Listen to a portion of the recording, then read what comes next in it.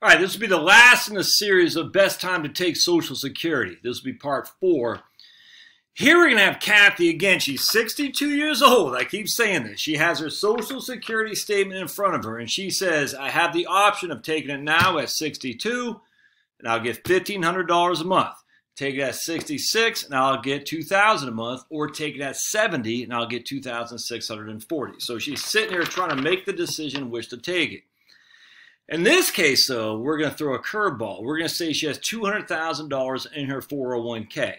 Now, she needs $20,000 a year to get by. All right, so the first year she needs $20,000. We'll inflate that by 3% a year, just cost of living, and so on and so on. So that's what we're going to say. So now the question is, she has $200,000 as invested aggressively. I think we'll say, yeah, it is invested 100% stocks.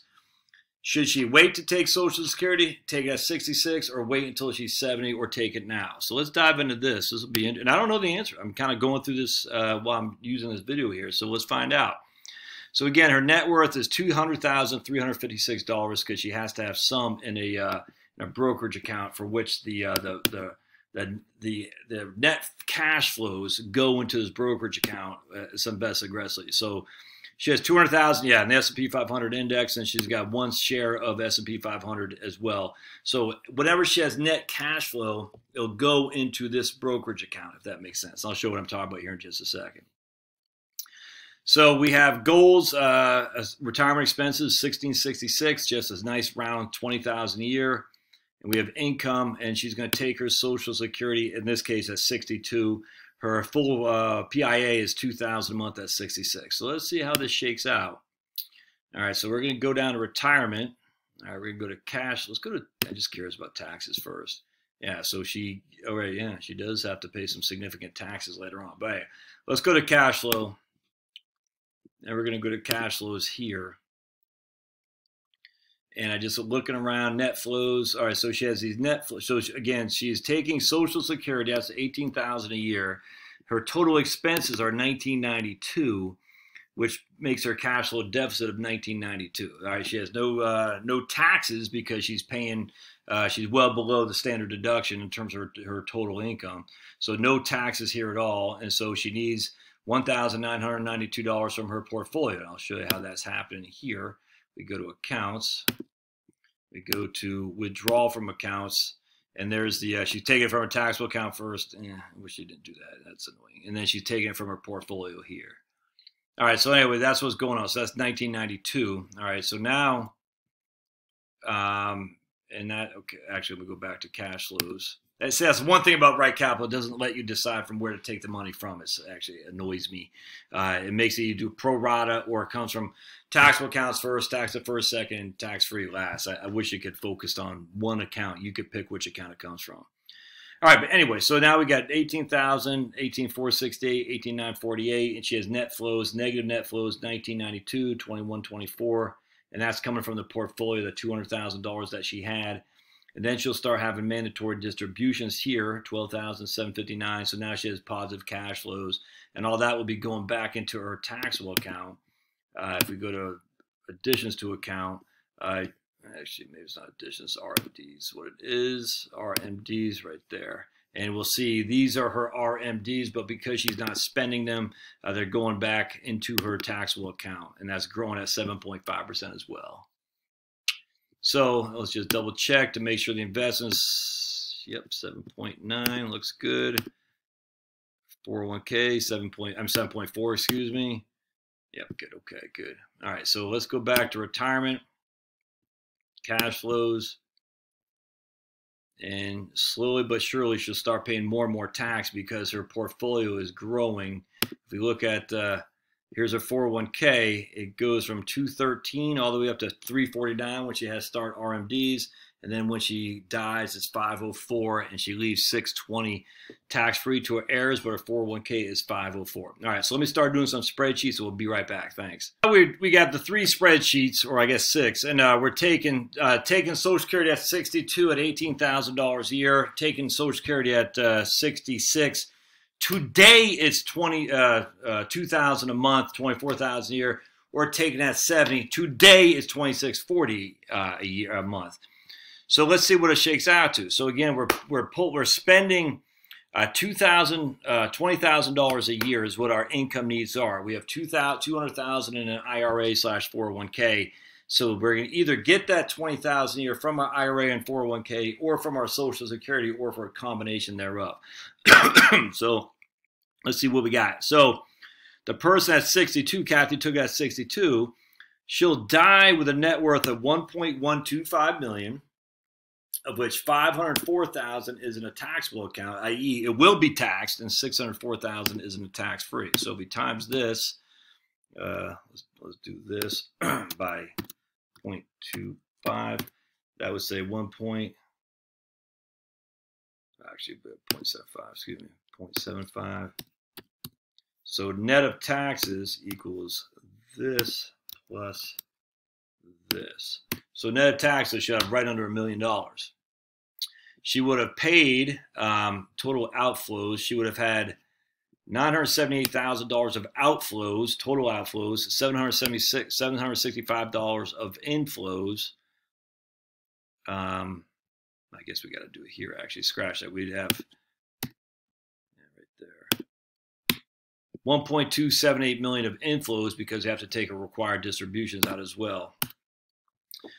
So $1.278 million of inflows, $978,000 outflows, which includes taxes, and the rest between the two go over to the taxable account. All right, so let's take a look. So $74,000 in taxes, $1 million net worth is what she's leaving. Okay, so now she takes that 66. Here we have one. Let's do this again. We're going to equals this times 0.75. We're going to do this equals this plus this. So here she has $1.1 million of net worth, so a 10% more. This is taken at 66, or full retirement age. $1.1 million of liquid net worth, of which after tax, and that net worth. So after tax is significantly more than the other. Let's keep going down. And her total outflow is 976. Her total is this total inflows. Yeah, total inflows. That's a tough one to gauge, actually. But anyway, I'm really just all right. So her total. So anyway, at the end of the day, she pays $64,000 in taxes, and she has a higher net worth than what she did at 62. $64,000 in taxes. The other case, she paid $74,000 in taxes, and at 62, she's leaving $990,000, basically $1 million in net worth, and at 66, she's leaving $1.1 million. So she paid basically 10% less in taxes and has a 10% higher net worth. Okay, so that's interesting. And then at age 70,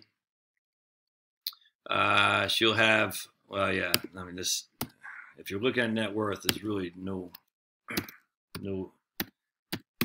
right, oops, yeah, there you go. Yeah, there we go, equals this plus this. So here she has $1.145 million in net worth, taken at 70, and she'll have paid $45,000 in taxes. And total income, total inflows would be, bear with me just a second. Yeah, we do want total inflows, that's right. So total inflows are 1.24 million. Total inflows here were 1.27 million. And total inflows here were 1.278 million. So all the inflows are about the same, actually. That's interesting. At 62, she's leaving $1 million in net worth, net taxes. At 66, taken at 66, she's leaving 1.1 net of taxes. Taken at 70, she's leaving 1.145, so $45,000 more. At 70, she paid $45,000 in taxes. Taken at 66, she pays $64,000 in taxes, and I think it's $74,000. Yeah, see, it's that's a tough one there. I think. So we got, again, let's go back to this chart right here. I don't think there's any right answer, to be perfectly honest with you. It's definitely not 62. It's just not 62, man. There's no other way around that. The question is between full retirement age and net worth. Now we're just using a single person. So net worth at 62 was 1 million. Was 1 point. That's at oops, net worth. I'm sorry. 66 was 1.1 million, and 1.1. I think it was 75 million or something like that. Total income. Or just say total inflows. 1.24 million here. Let's round up. Here, total inflows at 1.27 million. At 62, it was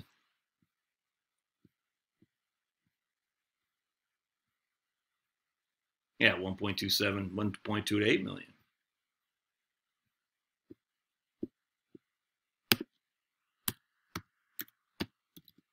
Taxes were 45,000 here, basically 45, 65, and roughly 75. So, again, if you're trying to leave the most to your heirs, you want to take Social Security later. If you're trying to live off more money, you want to take Social Security at 66.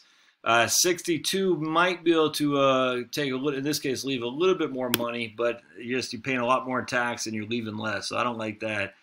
It's just it's a conundrum between 66 and 70. I'm going with 70, but it's not nearly as cut and dry as what we might have been claiming to people when you factor in cost of living adjustments and whatnot and taxes. Now, this is just for a single person. When it comes to a married person, it's going to be different. But that's interesting to me. I'm interested to see that a single person, definitely, if she were to take it at 66, I would have no argument at all. There is no argument to make. If she takes that at 70, that's fine. But if she doesn't live, beyond 78 or 79, she should have just taken at 66. I think for a single person, I'm probably going to default to taking at 66, unless we're doing mass Roth conversions and stuff like that. But yeah, hope you find this helpful. That'll be the last one of this series. So smash the like button. I'd love to hear your thoughts on this for sure. Does it convince you? Any thoughts, questions, concerns, put it in the comments. I'd love to hear what you thought, what your thinking is, because this is of interest to me. All right, we'll see you next time.